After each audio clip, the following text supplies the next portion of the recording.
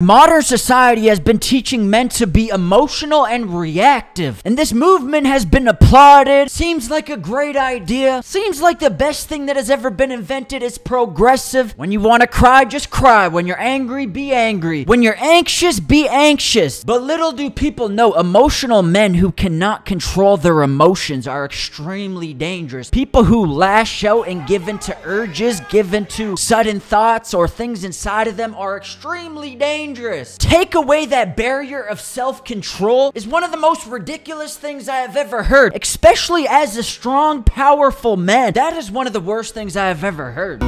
This time taking on the interstate, and Lord, I hate that I ain't. But it does make sense. Reason being why they want men to be emotional, because it has so many negative consequences, but for them it's only positives. Because the system doesn't want strong-rooted men who stand on their belief without fail and aren't afraid of anything, because one man could change it all. They want you controlled, weak, feminine, and preoccupied with your own demons. They want you to lash out when you're angry. You're off your mission. You're off in another direction. You're wasting your energy. You're fighting somebody else you don't even know. You're not single-minded. You're not focused. When you're anxious, you're being consumed by your own demons. You can't fight the good fight when you're fighting with yourself. When you can't overcome yourself, that's what they want. They want people to not be able to overcome themselves, because when they overcome themselves, what's next? Well, I'm single-minded. My conscience is clean. I'm not battling against myself. So where do your eyes start to point? To them. Of course they don't want that, especially as a man. They don't want those types of men at all. If their system was just and they were doing things properly and not literally enslaving individuals and killing their spirits, yeah, maybe they wouldn't mind. They'd be like, you know what? Be the fullest version of you. But they know what they're doing is wrong, so they want to take out every single man, because when he wakes up, when God grants him his masculinity back, he's gonna look around and be like, yeah, this isn't okay. This is not right. And the last thing this system wants is another Andrew Tate. A man or a woman who is single-minded, aligned, all of their emotions are working for them, and they have a single focus, a single mission. They are relentless. That is a threat. Now let me move on from that topic, because this is YouTube. I don't want to get my channel banned before I even start. So let's just tap into why men desperately need emotional intelligence. An emotional man is a man with a broken compass, a man with a derailed path. God gave you a mission, God gave you a sole focus, but guess what derails and destroys that purpose? Emotions that can't be held under control. This is my mission, this is my focus. Oh, I'm angry, I'm turning this way. Oh, I'm anxious, I'm crumbling, I'm retreating. You need to become the master of your mind and your emotions so you can move towards a goal without fail. You need to learn to transmute the energy in life. When you're angry, you may want to lash out and harness that power for destructive purposes, such as destroying relationships, self-destructing, saying things you didn't mean, taking it out on your kid, taking it out on your girlfriend, taking it out on your parents, taking it out on people who have nothing to do with your problems. You need to learn to transmute that negative emotion into a specific task that has a positive return. If you feel angry, use that feel properly. Go to the gym. Have the greatest workout you have ever had in your entire life. Use that rage for something positive. Use it to your own benefit. Go on a run. Attack your purpose like you have never attacked it before.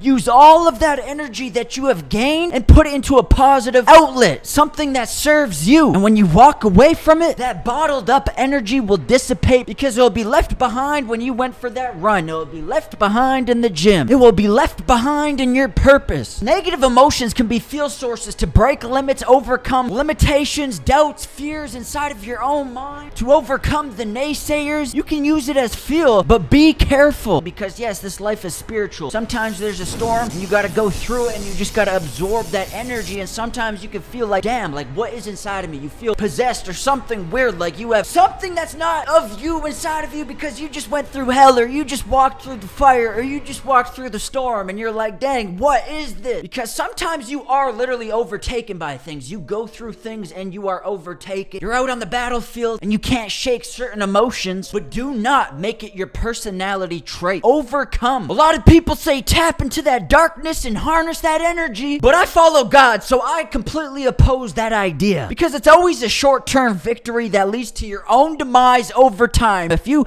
constantly tap into that feel source, that anger, that rage to push your craft, to push your purpose, you will look back and everything will be on fire. Relationships will be destroyed. You will be alone. Nobody will like you. It will always have a negative consequence because it's a negative emotion. In times, you can transmute that energy and use it. Because listen, if God favors you, so does the devil. So sometimes you're going to go through something. You may pick up some negative emotion, rage, fear. When you're favored by God, you're also favored by the devil. He's coming for you too. So you just gotta be strong and stay on the right side. Whose side you gonna go on? He's gonna give you power too. He's gonna get in your head too, but it's whose side you gonna stay with.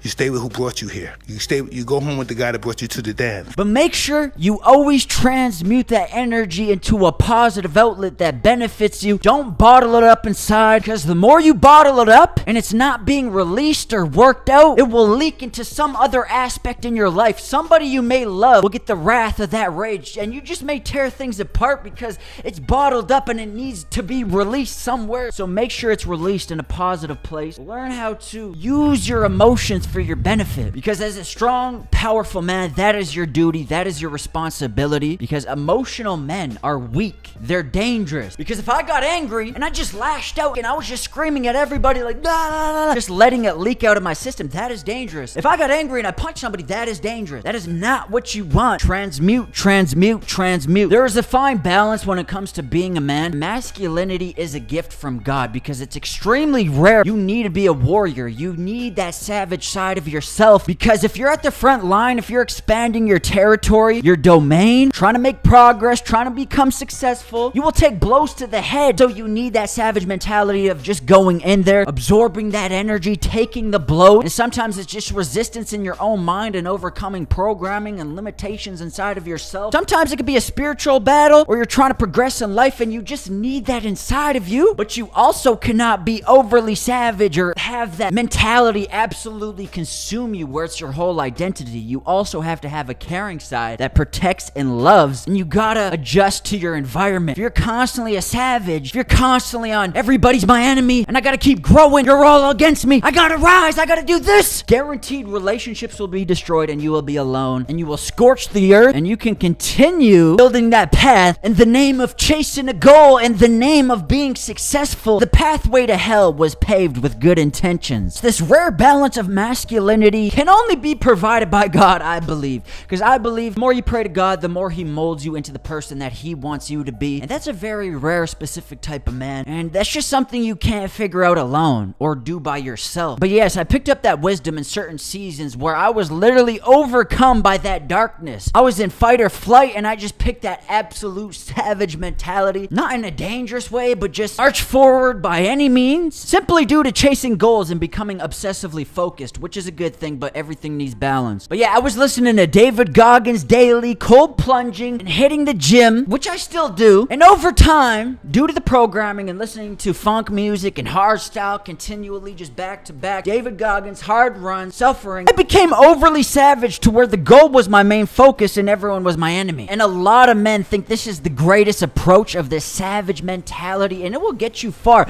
but everything needs balance. Like if you're moving through life with this need to grow, with this need to expand, that is an energy that is quite demonic, I believe. And if you continually move down that path, yes, you may attain some things. The devil can bless you as well. The more you move down that path, trust me, there's a trade-off. You see it all the time with rappers. They blow up, they're all laughing, everything's great and grand, and at the end of their career, they're all drained and miserable. Like, there's a trade-off. It could be your soul, it could be broken relationships, it could be a lot of different things. So when you move forward with only a savage mentality, you are sacrificing things in the process. You may lose yourself in the process, say things you don't want to say. When you march forward with just the goal solely in mind and you don't have that balance, it won't be as rewarding, fulfilling, or gratifying when you get to the end of the road. So that balance is important. But yeah, I definitely experienced that because I'm in a small town and I stick out like a sore thumb, so it's easier to be judged. The ideas here are smaller and the people have louder opinions. seasons, and it's easy for me to flip that switch on of tuning it all out, using all that energy for my benefit to push through that resistance, turning into a savage where it's flipping everybody off on that David Goggins, grinding forward. And a lot of people choose that direction. And tapping into that energy can be useful at times because, like God said, there's a time for peace, there's a time for war. And when you're in certain seasons, sometimes you'll just use any power that you can get to crawl, to scratch, to climb. So sometimes it is quite easy to be overcome by Satan. I'm just going to say it boldly, darkness. Sometimes you will go into that power because you're hearing a lot of opinions, you're hearing a lot of negativity, you're hearing a lot of things,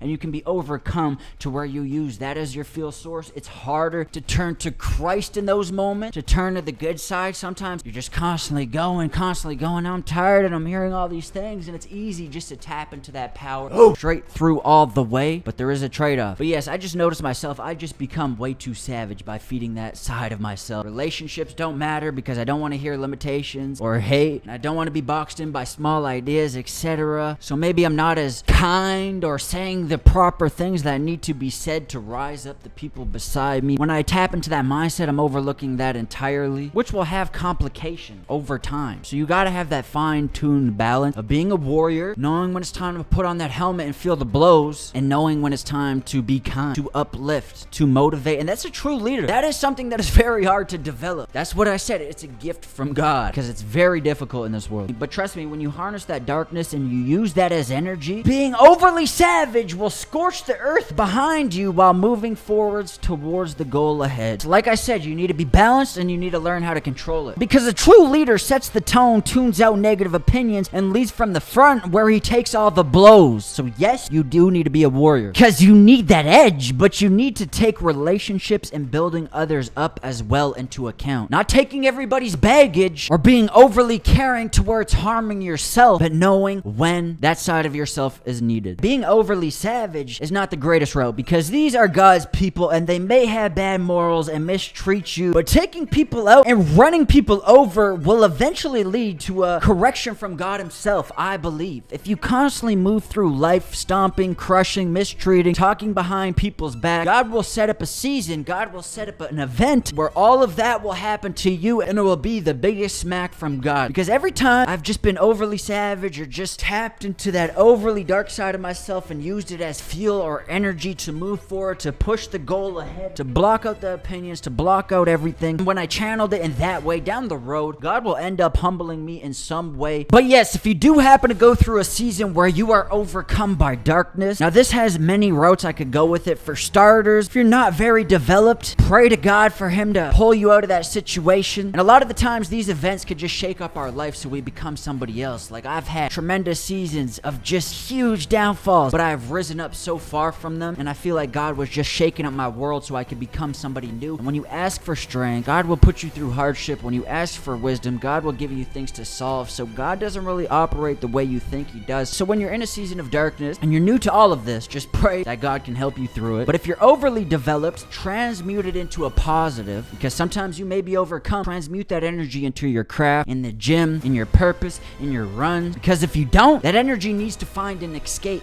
and it will trickle its way into your relationships, ruin all your relationships, or wherever else you dish out that negative energy. Take a step back, meditate, pray to God, and transmute, because an uncontrolled angry man can destroy everything and completely self-destruct. And that's extremely dangerous. Like, a man needs to know his role and the impact he can have on his environment and his surroundings. That's why I lean into God or tie my videos towards God, because he's the only thing that corrects that corruptness inside of us and who can fix those scorching emotions inside of ourselves. He's really the only thing that can level you up through stages of development. He's really the only person who could mold you into that being. I can give you direction, I can give you insight, but I believe this all comes from God. But yes, I need to work on my emotions as well. That's why I'm making this video, because I had a season where I was listening to way too much David Goggins, doing way too many cold plunges, and just turning into some cold, emotionless being. And I don't mean like a psychopath, like I wasn't disrespecting anybody, but just the way I was operating, I could tell that the energy I was harnessing was not from God. And I just had no consideration for emotions at all. It didn't matter. It was just all about the goal. And I don't really believe you have a soul if you're overly in that warrior stage, or overly in that savage mentality. That's not even a proper man. You gotta know when to turn it off. Because as a man back in the day, what would you do? You would leave camp, you would go off to war, you would do your thing, take the blows to the head, and you would come back, take off your helmet, and be a caring, charismatic man with good stories, who uplifts everybody, completely turns that side off. So you gotta realize when you're outside of camp, and you gotta realize when you're inside of camp. You gotta learn when to turn it on and when to turn it off. But yes, us as men, we need to be vigilant and harness those destructive emotions into beneficial things, because Satan can creep up into every single vessel, but make sure that energy is harnessed and transmuted into something good. And listen, maybe the reason that is happening with myself is because I'm not overly connected with God all the time, and that's my fault, because I do realize when I'm with God, meditating on his word, building myself up, it doesn't really happen. That is something I gotta develop and work on myself. Growing up myself, I was overly emotional. I grew up with a single mother, all sisters, and there was no father figure to instill that other side of myself. So I was emotional and kind of just acting like a woman. And as a man, you need that duality. Women want to say, oh, well, the man's part doesn't matter when you're raising a kid. And guys will bash on women, oh, a woman's part doesn't matter when it comes to raising a kid. And that's just a lie. You need the duality of both. You get the confidence, you get the disciplined, hardworking, warrior, unshakable mindset from your dad. But if you just had a dad, you would turn into a cold, savage person, and you wouldn't be loving. You wouldn't have that tender side of yourself. So if you just have a dad and there's no good mother beside him, well, now you're just a cold, scary dude. So as a man, you also need a nurturing, loving mom so you can become a complete man. You know when it's time to turn on that warrior side of yourself, and you know when it's time to be loving, to be kind, and you get that from your mother. You get the other side from your dad, so you need the duality of both to become complete. But anyways, that's this video. I'll see you guys in the next one. I ain't spotless, neither is you. But once in my life, I'm gonna see it through. If you want spotless, I'll always lose. I don't want love, lover, I want the truth.